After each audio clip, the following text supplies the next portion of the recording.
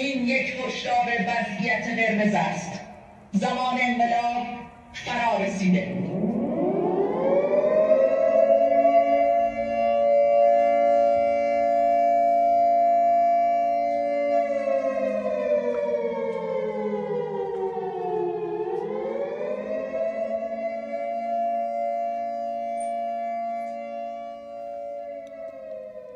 The protests reached my small town within days of their outbreak in Kurdistan, and only 2 days after, they erupted in Tehran.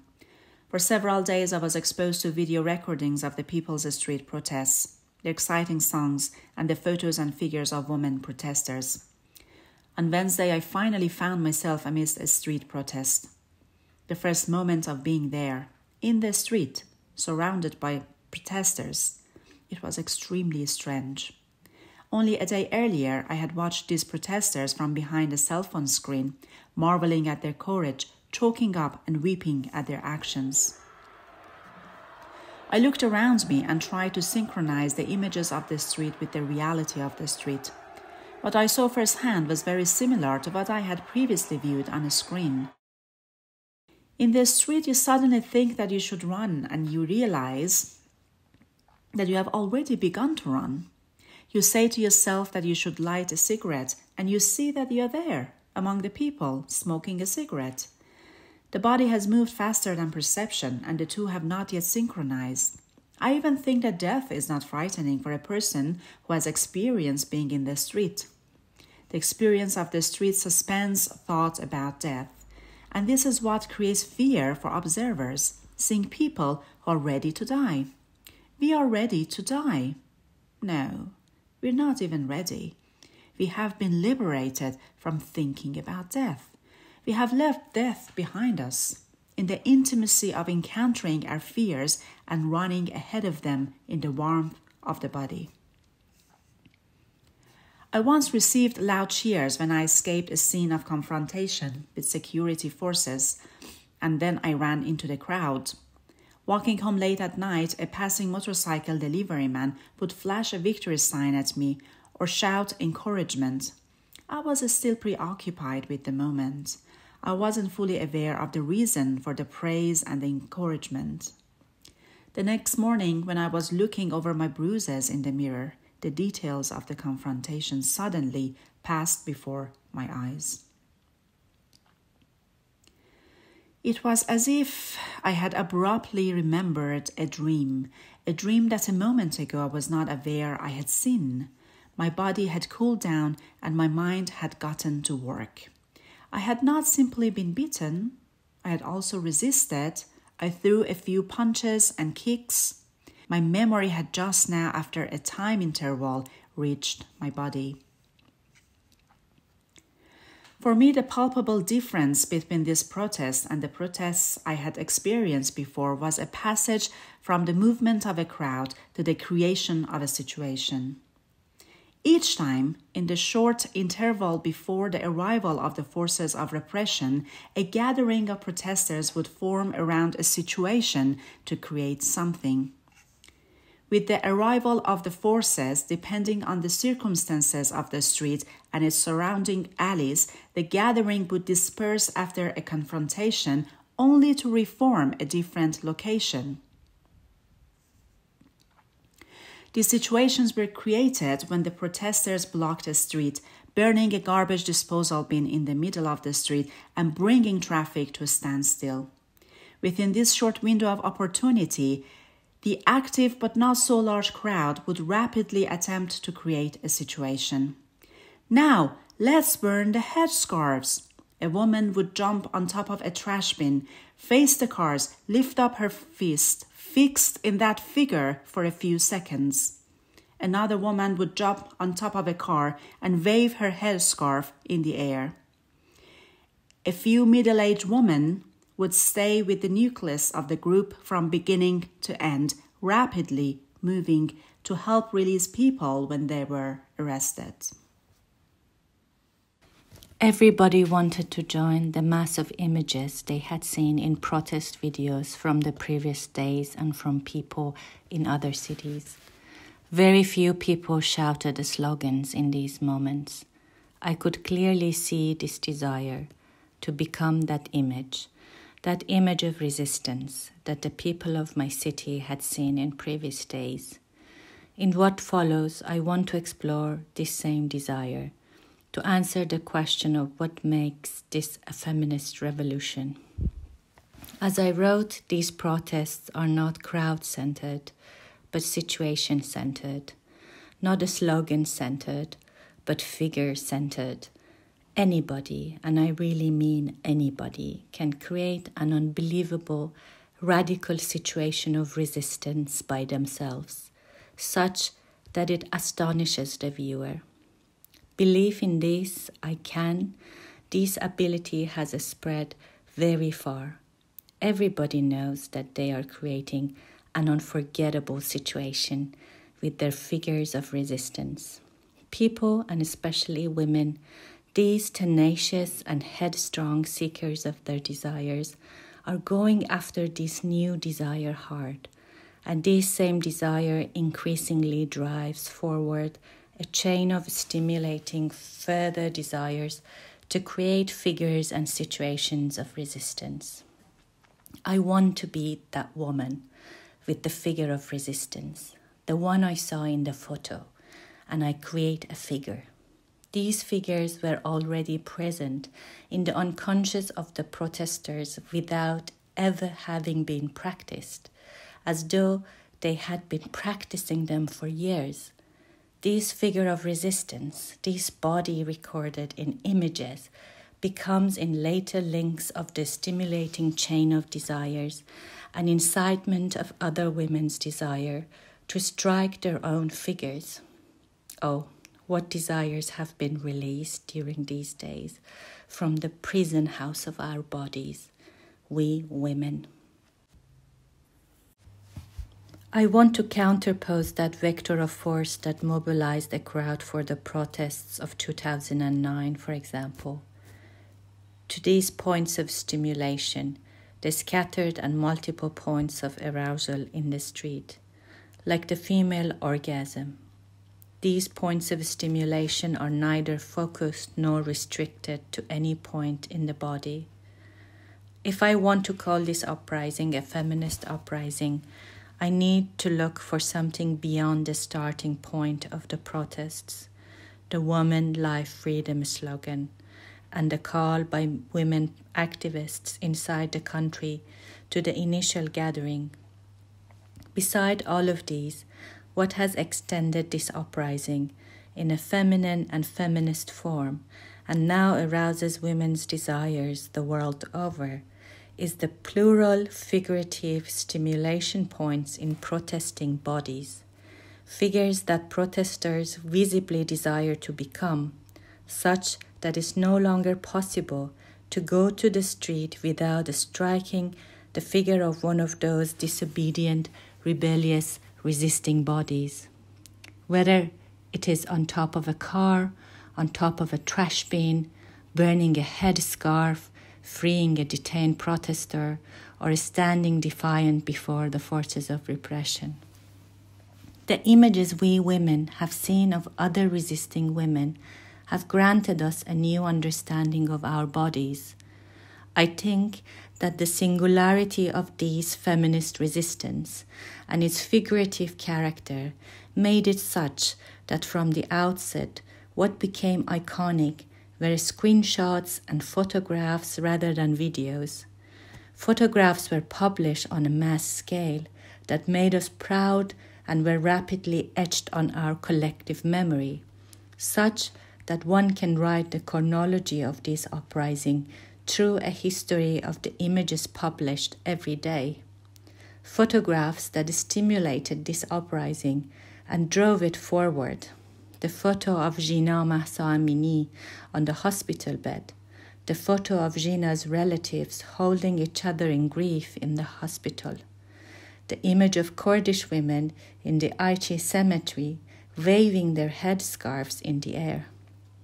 What we want to see of that entire event, that instant when the headscarves are suspended in their fluttering, their swaying in the air, the photograph of Gina's gravestone, the figure of the torch-bearing woman of Keshavarz Boulevard, the figure of the woman standing solo in the street facing the water cannon in Valia's Circle, the figure of the sitting woman, the figure of the standing woman, the figure of the woman carrying a sign in Tabriz, eye to eye with the forces of repression, the figure of the woman who ties her hair, the picture of the dance circle around a bonfire in Bandar Abbas, and so many others.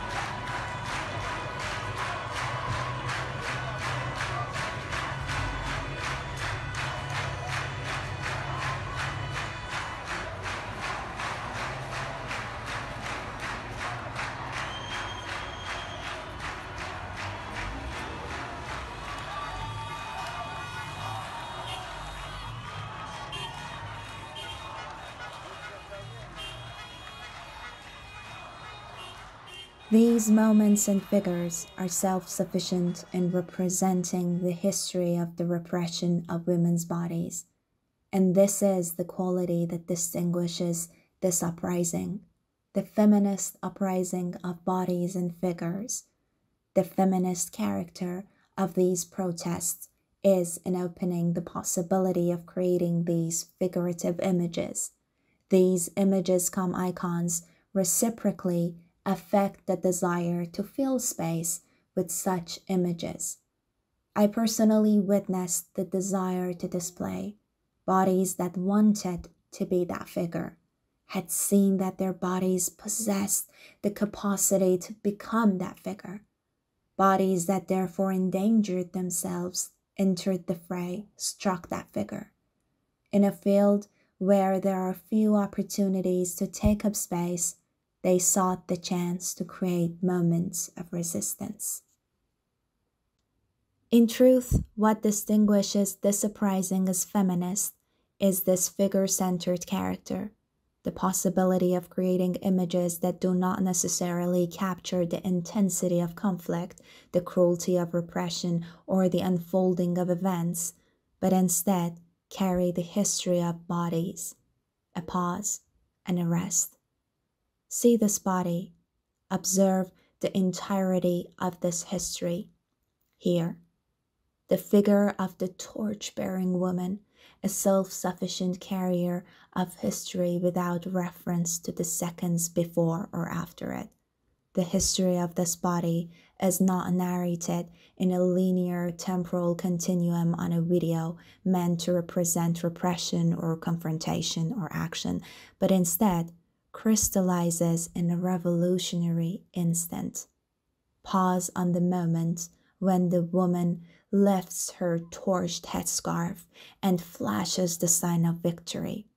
The movement of eyes along the width of the image, the glare of the car's headlights behind her, the raised hands, the smiling face of the man standing to her right, the trees along the street, a figure.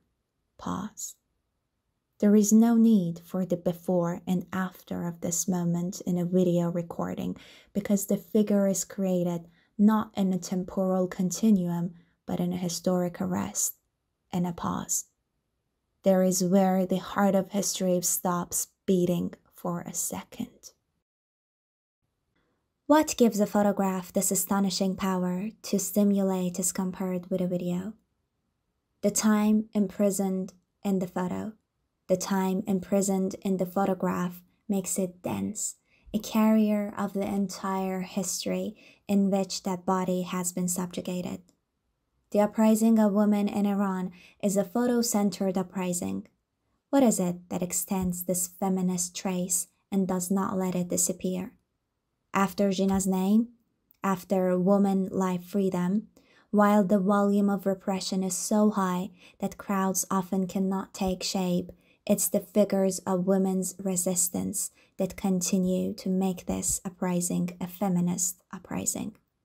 This imprisoned time makes a linear narrative of history problematic and highlights, in its stead, a typology of the situation, the gestures, the moments, and the micro-struggle that we have been fighting every day. For that moment and all those moments. Not for that general narrative, but for everything small, for those fleeting micro-moments, for taking them back, for that lump in the throat, for that fear, for that excitement, for that word, for that instant that continues till now, that has dragged itself to today, concealed itself under our skin, beneath our nails, in the lump of our throats. The present perfect. The time of the photographs is the present perfect. It arouses desires, brings the past to life, extends it until a second ago and in the moment of now. It hands the marathon of instants over to the next moment, the next photo, and the next figure.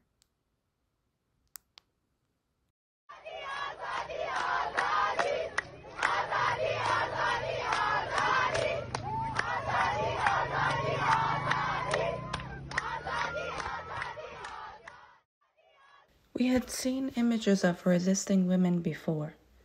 Pictures of the Women's Protection Units, the YPJ in Syrian Kurdistan, for example.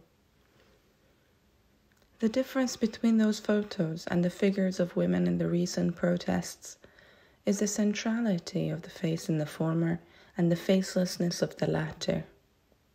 The particularity of the first with its weapons and combat gear versus the generality of the second with its everyday attire. Close-ups of beautiful faces in the garb of resistance, the desire of the photographer, had given weight to images of figures of resistance, the desire of the subject. I want you to see me this way. Images of uncovered hair with clenched fists, the figure of bodies on trash bins and automobiles. These figures recall Vida Movahed and other girls of Engelab Street. Vida seems to have been a turning point in the evolution of representations of Iranian women's struggle against the mandatory hijab. A departure point away from the message-centered, face-centered videos of White Wednesdays, mostly selfies of women walking on the street and saying something to explain the situation and their desires. Vida Movahed became the dense figure of all the videos before her that women had uploaded of walking without hijab. In contrast to these women, she was silent, fixed. The point of transition from video to photograph, a transition from the narration of an everyday circumstance to the creation of a truly historic situation. A shift from an individual speaking about herself and her desire to a silent, fixed figure, a figure of resistance. Here, the image of the protesting woman pulled herself out of the video's temporal continuum, leaped away from the representation of everyday circumstance, and landed on the dense stage of historic performativity.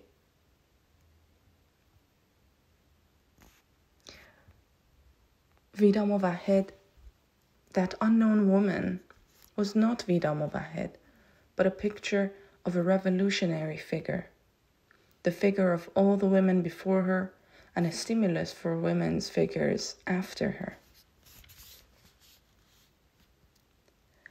In an endless cycle, image and figure transform into one another. Images are published and distributed, and they arouse the imagination of bodies. People thereafter go to the street not with the bodies that they are, but with the bodies that they can and want to be. with their own imagination. Their revolutionary act is to incarnate this imagination. In truth, in this tying together of image and street, representation and reality mutually orient one another. Dream, representation, incarnation can impose itself on reality, becoming that image and at the same time arousing the desire of other bodies to come. The chain of images, the short-circuiting of the street with virtual space. Alongside these individual figures, we also witness collective figures. The circle of headscarf burning, the dance circle around the bonfire that traveled from Sari to other cities. We see the repetition of collective figures without it being possible anymore to determine the location to which each gathering belongs. In the initial days of the protests, a short video circulated of a small gathering of protesting women in Pave. A small and lonely group of women walking from the end of a street. This small group, whose gathering seemed highly perilous, appeared to me to be very similar to women's gathering in Afghanistan. That historic situation brings two images together, unites two collectives. Many images are never born because they are not taken. Numerous images never take because they do not give rise to a protest. How is it, then, that these specific figures took, instead of being photographs that were taken? The figures took because they were a historic mirror for women, a thing that in place of the initial statement, I could also have been Gina, or in other words, I could also have died in the custody of the morality police, the image of the torch-bearing woman on the car aroused an intense desire that I also want to be that figure, the desire to express that figure of promise. And it was that figure that not only stimulated that desire, but drove women's bodies to express and to cleanse the rust from the mirror before them. Although this desire was stimulated through an image, it became a blossoming revolutionary desire by virtue of the history that the body carried.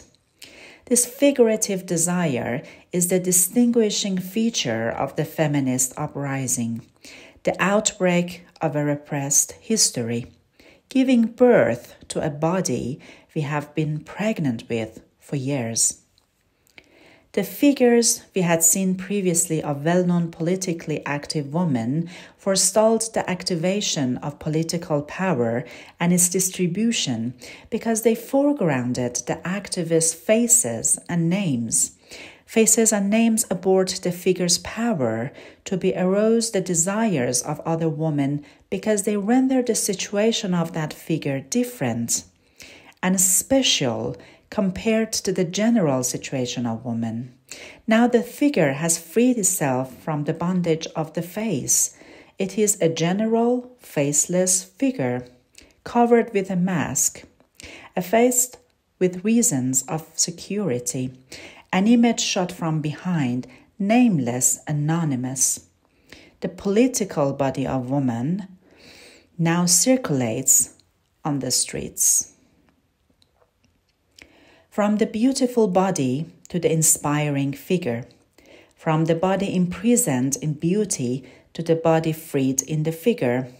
This is not a transformation of the self into an ideal body, but the creation of a new figure of resistance each time and in every single body.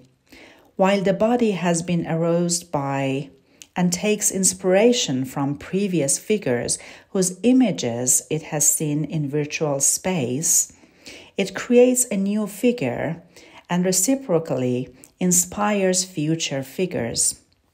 The chain of stimulation and inspiration. This figure has released woman from captivity in the body and its historic subjugation, and has made the body flourish in its wake.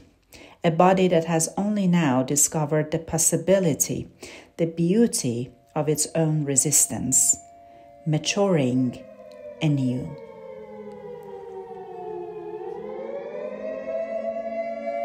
اینو گوش کنیم.